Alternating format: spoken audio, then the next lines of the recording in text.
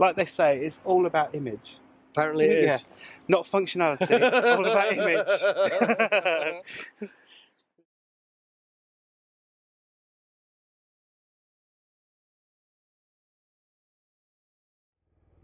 Okay, welcome to RiderCamTV, and we're doing the R1200R, I think it's called. Oh, this is so nice. Here we are then. This is a cracking little bike. As we'd said in our little talk around the bike, I quite think that ladies might be interested in this because it's a bit lower than a normal GS, if you want, or the RS version. It's a bit more upright. It's a bit more of a gentle riding position. It's very nice. Everything typical about it is, you know, because it's a boxer, it does what it says on the tin. It'll go for a long time. Nice reasonable sized tank on it. I think it's probably got about a 20-litre tank, but we'll confirm that. And it's very smooth. I was just trying to see if there was a quick shifter on it. There isn't. So no quick shifter on it, which is fine. Nice dashboard. Still not coloured like Toby wants it to be, but does everything you want it to do. There is a rev counter, which Toby couldn't find. Good mirrors, standard BMW mirrors on it. Obviously it's like a naked bike. There's only a very small protective screen for the dashboard. This one's fitted for GPS but hasn't got it on at the moment. I suppose that's an extra. Yeah, it's a nice bike. Very comfortable to ride. Nice upright riding position.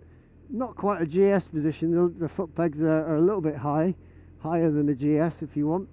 But they're in a nice comfy position. This bike could easily be used for a tour. Great little commuter. Very responsive and very smooth. It's a water-cooled engine. The difference between the air-cooled and the water-cooled in the couple of years that they've been going is just, it gets better and better and better. Second gear, 1900 RPM. I'm doing 25 miles an hour. Very nice. And the engine sounds nice as well. Going over these huge speed bumps, very comfortable. The suspension's a bit rigid, but that might be the setup that's already on it, and I haven't changed the setup because Toby's just got off this and I've just jumped on it. So it has heated grips, as you would imagine on most bikes, which should be fitted standard now. This option that you have to have them fitted as extra is ridiculous on some bikes. You know, we're in 2017, for goodness sake. Things like that should be just a standard. And I also think that, you know, GPSs should be fitted as standard now. They are on cars. You know, you don't have to ask for a car now with a GPS. Just fit me a GPS. Although some bikes, for example the S1000RR that's in front that Toby's riding, I don't know how you'd fit a GPS on that because it's just so tight, so small. And the roads aren't so good today. We've just got a little bit of mizzle coming now, as they say in Cornwall, which is like this drizzling rain, in and out all the time. But there's just not enough to put a lot of water down on the road, just enough to make it slippy. So Toby's been very careful on the bike in front, because that is just a beast. Whereas this feels very sure-footed, I must admit. I've just gone down to first gear, see if that makes it any better. It's even sweeter when it's running at 30 miles an hour in first gear. It sounds lovely. The red line on this bike is about 9,000 RPM, so its sweet spot on the engine is about 4,500 RPM, which is quite manageable. You know, in second gear I'm doing 3,000 RPM here at 30 miles an hour. That's pretty cool. It's no problem for the engine. Not straining at all, and it's very comfortable. As this bike has got normal headlamps, but it does have LED running lights, which is a bit odd. You think that everything is going over to LED now. Most new stuff that comes out straight with an LED, it's like a sexy thing to have, isn't it? So I find it a bit weird they haven't done that. I think the rear light is LED, so if they can do it on the back, why can't they do it on the front? And the reason why I say women might like this bike is because I've just come up to a junction there then. I just tried to putting both my feet down. Both feet flat on the ground, knees are bent, so I'm 5'10", so I would imagine that, you know, if a lady of about 5'3" will still be able to get her tiptoes down on it. you know, both on both feet. So I mean, it is very female friendly. That's just, you know, because I think a lot of ladies miss out on riding a shaft drive bike like this. 1200cc, you know, they tend to go for smaller ER6s and things like that, you know, CBF 600s, 650s, sorry, because they're a smaller bike. And you know, if you get some very, very competent lady riders, and this might be what ticks their box for them, you know. Maybe the version with the screen on it might be a bit better. I can feel quite a wind in my chest now. If you're riding a long time, that would, for me, that would be a bit irritating, but because obviously there's very little protection on it. But it's a big bike in a little body, if that makes sense. And I suppose it's quite a practical bike, you know. You can put panniers on it if you're commuting on this. I've noticed a 1200 cc engine, you know, make a great little commuter with panniers on it. There's a seat on the back, you know, so it's good for a pillion. And I don't think the pillion would be too uncomfortable, because bikes like these don't tend to have the pillion sat right above you. They're usually sat, you know, on almost on the same level as you, really. I think this would be quite a comfortable ride. Be great for touring on it as a one-person tour, I think, if you could put up with the wind. There is a quick shift. The reason it didn't work before is because I wasn't in the right speed for it, so I must apologise for that. Yes, there is a quick shift. Mr. Toby's launched the rocket.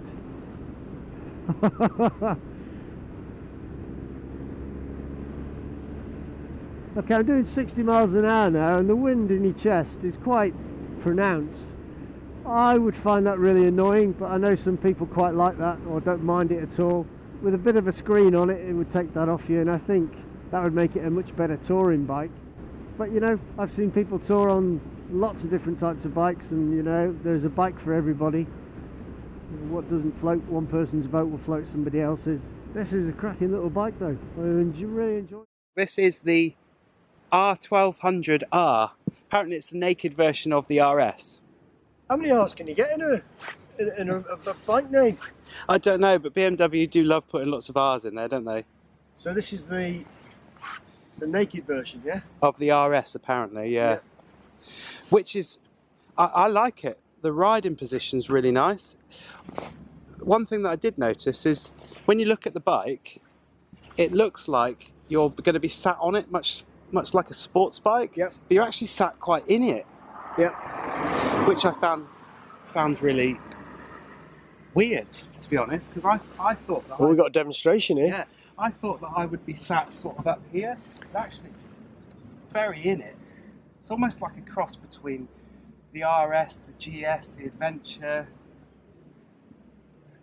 When I was riding behind it looked a nice position, because I've been riding the S1000RR. There's more R's in that than you can even.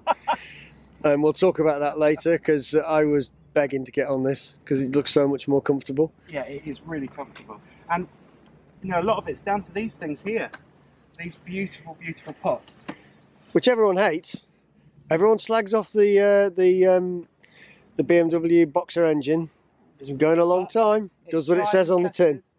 And like I was saying on the video, what I really like about it is when they're making that engine, they refined it for so many different uses. Yep. You've got the Adventure, you've got the road bikes, you've got the RTs, all that sort of stuff. Why fix it if it's not broken? Yep, and it's a liquid cooled. I mean, I know they've got a lot of spare engines and they're doing a lot of air cooled engines now. They're 9Ts, but this is a liquid cooled version. Big radiator on the front there. And I like the styling as well, because it's not a cafe racer bike, but it's kind of in between there and a naked, sporty thing. Yeah. You know, it does look really sporty, doesn't it? I like it's almost like an alien at the front, isn't it? Yeah. Do you know what this makes me think of? If you think of the KTM, what was on we rode?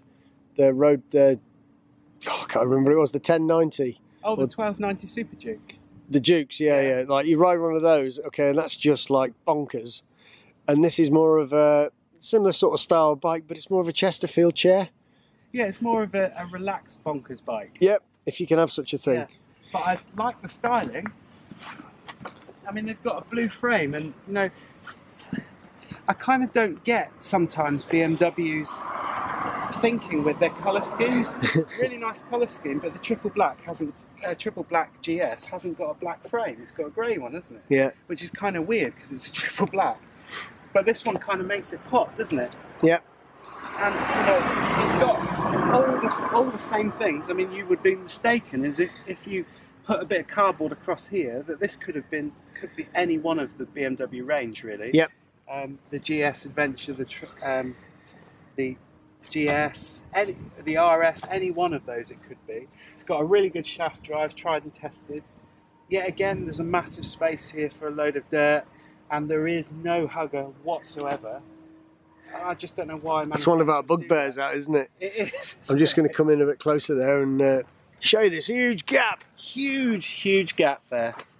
But they have thought about loads of stuff like preparatory fittings for luggage. Preparatory? Where do you get that word from? I don't know, in my dictionary of motorbike. You've made that up, talking.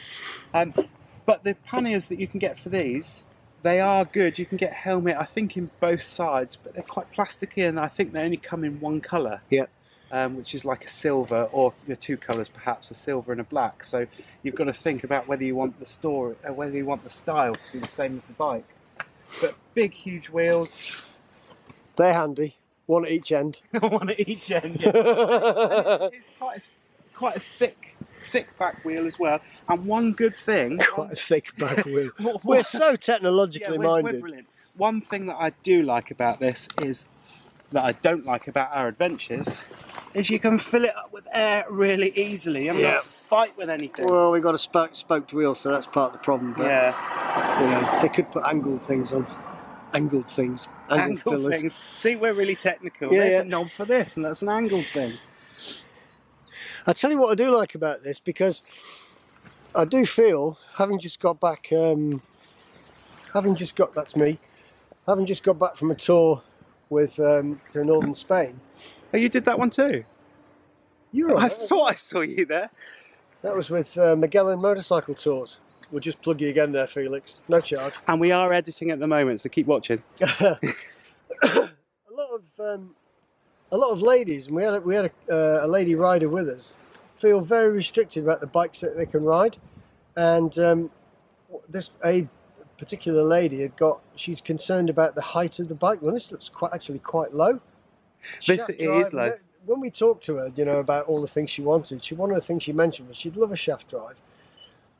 But this seems like the sort of thing that a woman could ride, and I don't mean that in a sexist fashion. I mean, this is the sort of thing that, you know, with a bit, if the seat could be higher and lowered a bit, then why not? I think it'd be great for her. Yeah, so Linda, the lady, if you're watching, we'll send you the link. Have a look at one of these babies. Linda, I think they do it in pink, especially for mad doctors. I like this dashboard, although, you know, this is a 2017 bike, and still they're not coming out with any colours. So when you think about the 1290 Adventure S that we rode from KTM, they're coming out with beautiful screens. And we know that BMW are on the way because KTM are moving people that way, aren't they? But, you know, in terms of visibility, the one thing I did notice about this is there isn't a rev counter. Isn't there? No, you've got a speedo, an analog speedo, you've got how fast you go in there digital, you've got all your information, but there's no rev counter on there. This is the smug face of the person that has just found that you can, I'm going to turn it off because it's way up, that you can actually put the rev counter on the top really easily. How did you do it, Mark? Can you remember? No, I can't. That's part of my problem. It's all to do with the buttons here and holding things down. Yeah, I think you pressed and held the trip or something like that. It's pretty standard. But it's really functional. What I really did like about this... You like it now? You didn't like it before? Well, yeah, I did like the display. What I like about it is it's just in the right place, so you can flick your eyes down, you haven't got to move your head everywhere to find all the information that you need. Yeah. Like that a lot. And all of the switch gear is exactly the same as the rest of the range. There's Mark's pressing all his buttons there, exactly the same. So it got LEDs and 2 bulbs. So it's got a headlamp. I'm going to flash the main beam now. Flash the main beam. Yeah, that's good. So even though the bulbs are still quite light, and you've got LED indicators as well. There you go. As demonstrated by Mr. Mark. Oh, and the other side. Oh no, they're off. It's a light. Yeah, I know. What's that? It's a light. Yeah, I know. Big Brembo brakes, and I guess that they've had to, BMW on this one, put the radiator quite high up because of that engine. Yeah. Which is quite good, isn't it? It's almost in the same position as the GS one, the GS, isn't it? But that's split, so it just goes right across the front. I wonder what it's like in their factory. Do you think that they just have a load of frames and they just put the bodies on it? It's probably like something out of the Transformers factory, isn't it? Oh, try this! Yeah. See what this does. Das is good, yeah. But it does look nice. All in all, I think this is a nice little bike. Like you said, you know, it's quite a low bike, so lots of people are going to be able to ride it. It's got all these gadgets and gizmos. Yeah. Because what are they then? It's got the dynamic ESA and all of that sort of stuff. The damping, you can set it for different heights and stuff for your luggage and things. So 1 up, 2 up, that sort of thing. Yeah. The seat, I found it really comfortable. Cool.